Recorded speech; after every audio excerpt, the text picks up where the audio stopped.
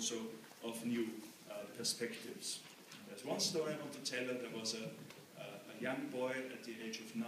He had to leave Austria due to the Nazi regime, and he went to the United States, and he was taken up by a family in the US, and later became a very famous doctor, Eric Kandel, a Nobel Prize winner.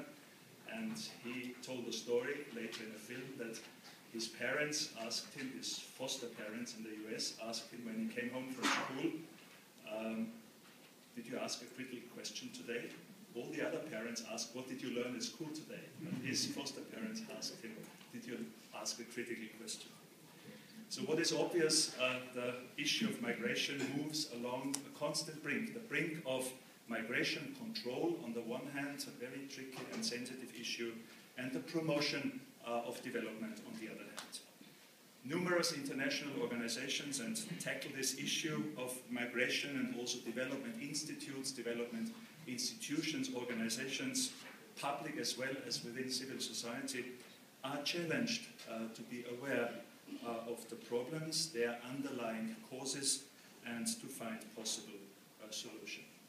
Migration and development is an international phenomenon which goes beyond national structures, national borders. Like any other global issue, it asks for international solutions, so it's great to have an international conference in this respect. However, these international solutions must be embedded in local and regional realities. Some of these, I will not deny, even if they may sound selfish, migrants strengthen our society. They make an elderly community younger. They enrich it with language and culture. They open it up for links with faraway regions. And they create partnerships in the field of development and also business. My own organization, the Austrian Development Agency, has issued a call for proposals last autumn, inviting especially NGOs to carry out projects in the thematic area of migration and development. 19 initiatives are funded in which awareness about the reasons for and the consequences of international migration is raised within the Austrian public.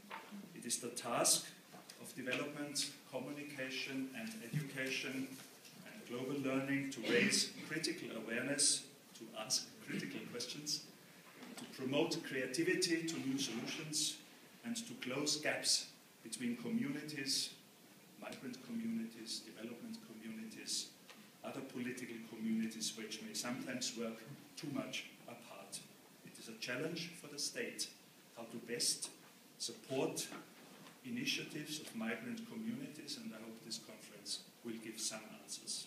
My colleagues Andreas Schmidt and Günter Schall will point out a few windows of opportunities, I want to call them, in the workshops tomorrow.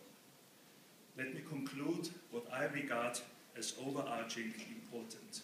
It is the promotion and acknowledgement of intercultural dialogue.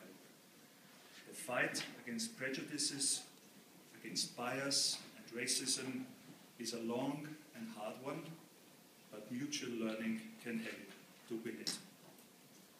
A special motivation for my organization's call for proposals was to involve diaspora organizations with their specific knowledge and experiences. The cooperation of relevant Austrian NGOs like the Vienna Institute or Südwind,